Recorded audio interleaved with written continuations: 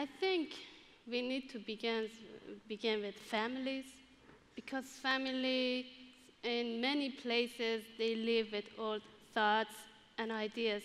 And this is the problem of root. Parents think, I must marry my young daughter because it is tradition. Families need to know new ways, new possibilities, and see there are other possibilities for their daughters. And we need to work in communities and even with religion leaders to get help to change this tradition.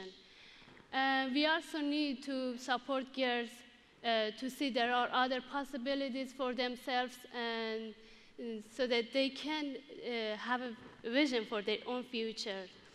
And we need governments and organizations to support this kind of programs to end child marriage, especially programs that are created by local people, because they have the best understanding how to solve this problem.